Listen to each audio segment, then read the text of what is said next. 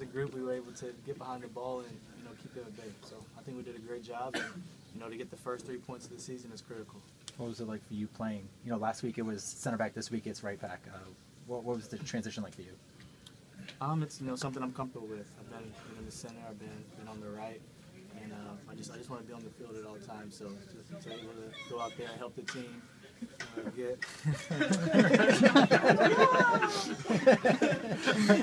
To be able to go out there and contribute and help the team, succeed on the field, I think is a great performance by the whole entire squad. Laid the body on the line there too on the Callan's second goal. Just you trying to direct that on target, just trying to get ahead on it. Did you know where it was going to go?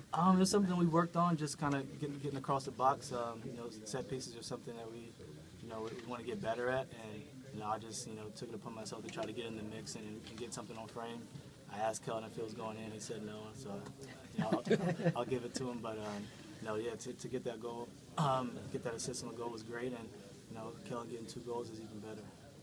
What does that first goal do for the rest of the team's confidence? We knew it was coming. We've been creating chances all season.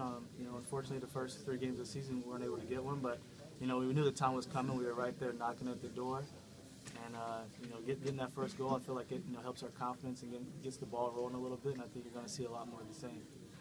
It was pretty wide open in the first half. Got increasingly physical as the game went on. Can you just talk about the physicality as that game progressed? Yeah, we know what a Dom Kinnear team is going to be physical.